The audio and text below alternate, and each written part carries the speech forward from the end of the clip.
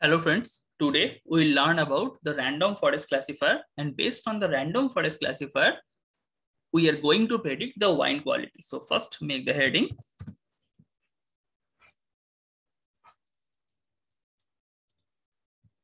Wine quality prediction.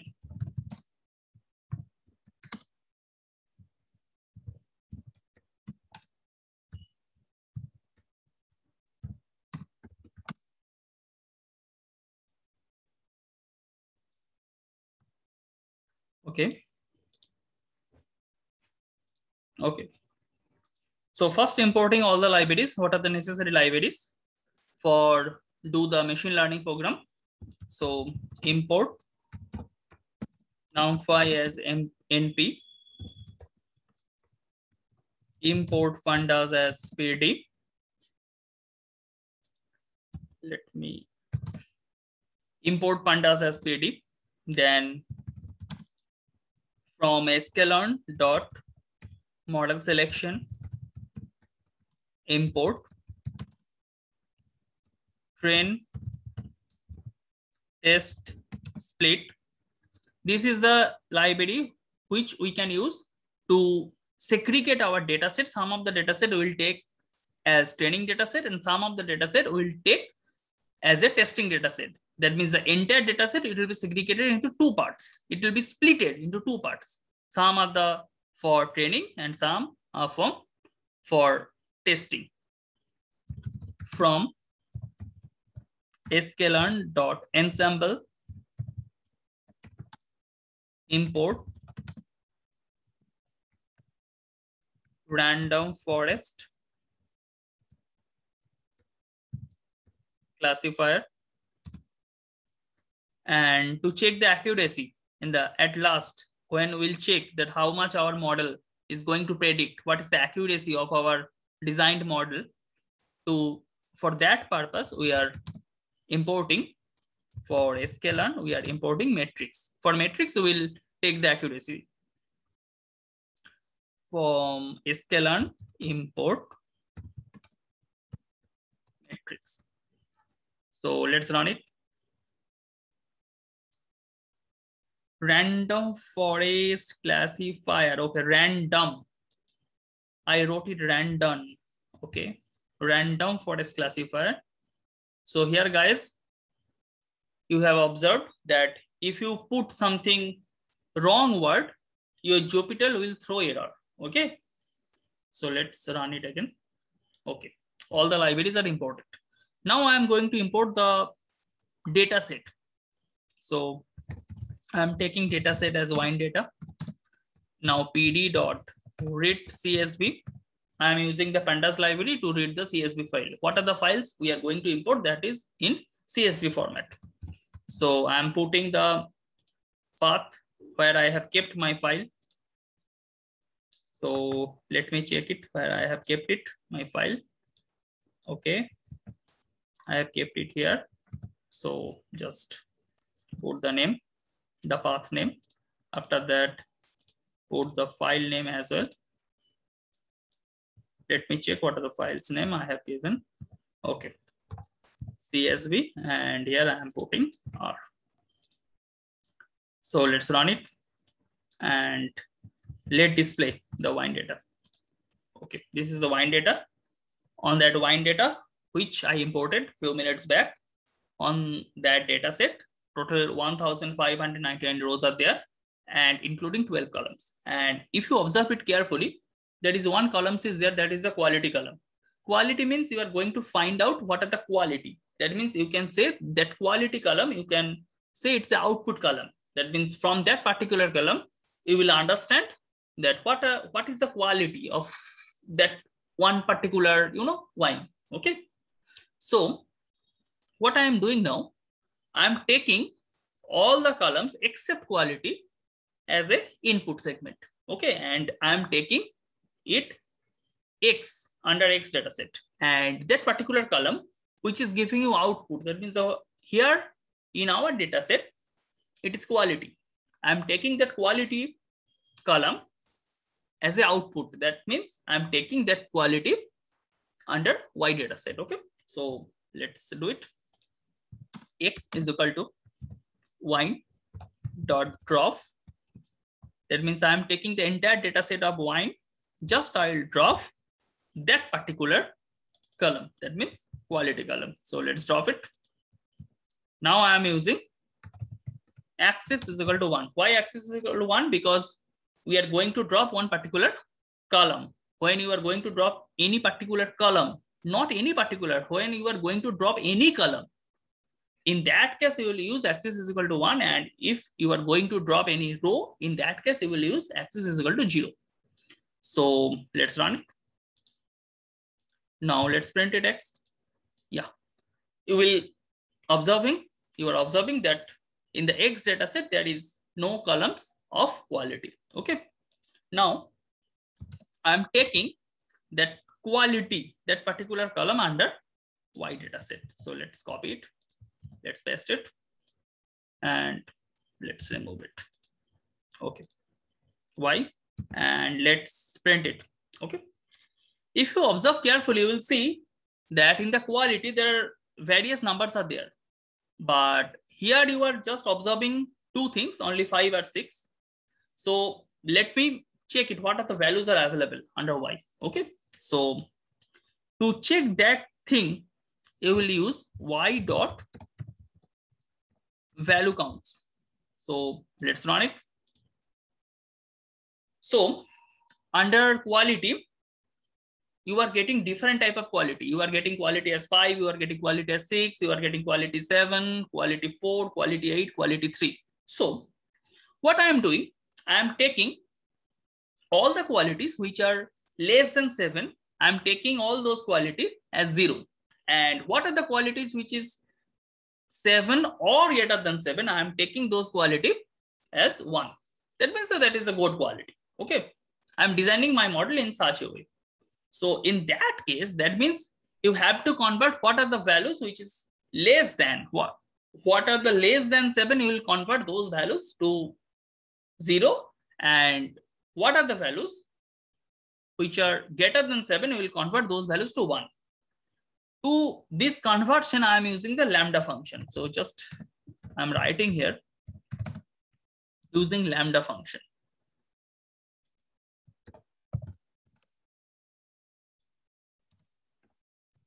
Using lambda function. Okay. Let me add some rows. Okay. Lambda function. So I'm using y is equal to y dot apply. Now I'm using the lambda. I can say that y value. Lambda y value such that 1 if y value greater than equal to 1, else 0. Okay. So let's run it. Now let's check it. Y dot value counts. And let's run it. Okay, y value greater than, okay, not greater than 1. By mistake, I have put 1, it will be 7. So I have to run it. Then I think I have to start it from beginning. Yeah, I have to start it from beginning. That means I have to import the data again. Okay, it's a good thing. What I'm going to observe you, if any such type of situation comes where by mistake you did something, so in that case again you have to import your data from the beginning. Okay, otherwise you can't rectify it. So again I am importing my data. If you see, again you are getting all the 12 rows including quality. Now I am dropping the x. Now I am just printing the x. Now you are observing that the quality, that particular column has been removed. Now I'm taking as y. Now I'm printing y. Now I'm checking the value of y count. Now I am using it. Okay. So let me just check it again so that again mistake will not be happen. y value dot lambda y value 1 if y greater than 1 greater than 7. So let's run it. Okay. Now check the y value counts. Okay. So you are getting 1382 values as 0. That means 1382 wines are there which have the quality less than 7, and 217 wines are there which have the quality 7 or greater than 7. Okay.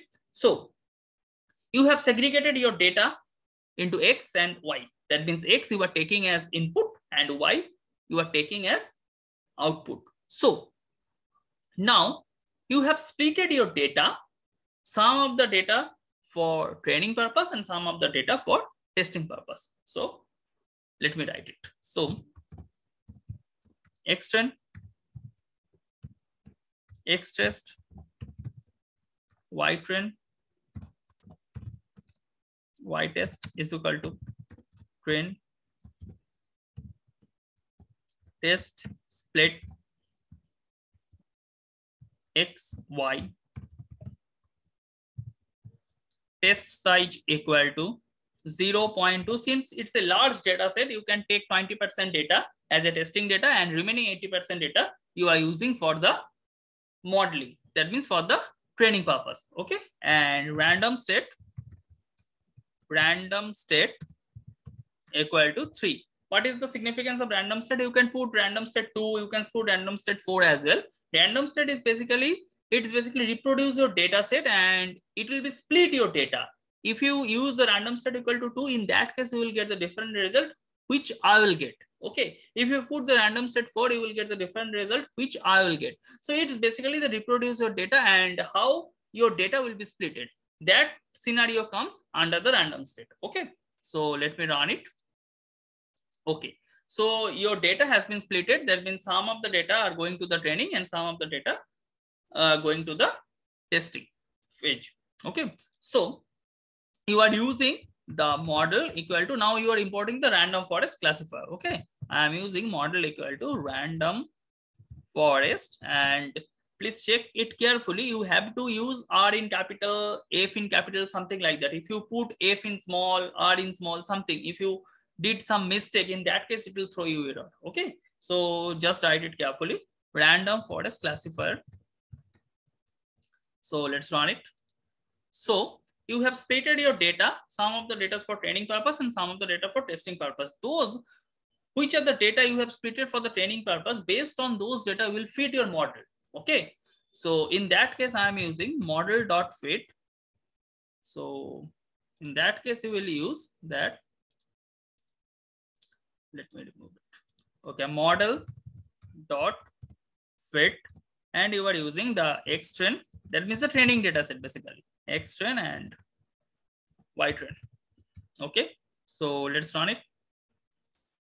Okay. That means your model has been fitted with the help of the training data set. That means the X train and Y train. Okay. Now you have the X test data and you have the Y test data. That means for the testing purpose, you will check your model accuracy based on those data. Okay. So in that case, you are using that Y test prediction. Predict. That means you know that the Y test prediction you are doing, it will be P, not O. Y test predict. So you are going to predict the Y test value based on the X test value. So Y test predict equal to model dot predict equal to, you are using this X test value. That means with the help of the X test, you are going to predict your Y test value, and you know what are the actual values. That means Y test is the actual value and Y test predict is your, will be going to your predicted value. Okay. So let me run it. Now you are checking the accuracy based on test data. So you are using the matrix dot accuracy score. Since you are using logistic regression, you will get the accuracy score. If you use the linear regression, you will get root R2 square. That means the root square error. Okay. But here in this model, we are using the logistic regression. In that case, we will go for accuracy score. So It is basically the measured value. Y-test predict. It is basically the measured value. So let me put it here. Then what is the actual value, comma? After that, what is the actual value? Actual value, basically the Y-test is the actual value. So let me run it and let me print it so that you will get the accuracy of your model. So let me run it. So 0.93125, that means 93.125% is the accuracy of your predicted model. Okay, so I am just writing here. So I'm just writing as an answer, model prediction